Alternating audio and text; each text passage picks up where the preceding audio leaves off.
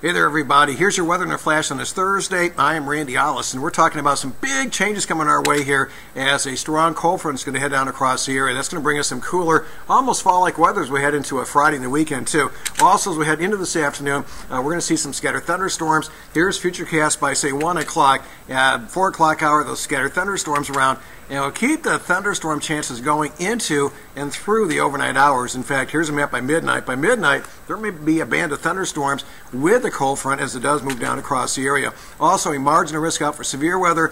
Best timing late today and through the overnight hours. Main threats will be some gusty winds, some hail, and perhaps some heavy downpours too. So kind of a warm, humid afternoon. We'll keep it dry at 2 o'clock, 81.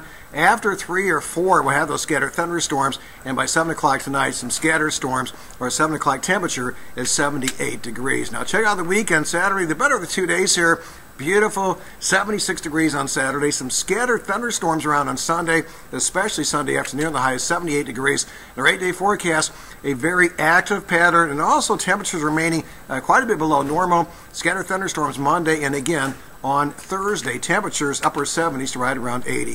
Download the Wish TV weather app and get interactive radar, the latest forecasts, any watches or warnings, and also real-time traffic too. Again this afternoon, the scattered storms will pop, and our high temperature heading up into the mid-80s.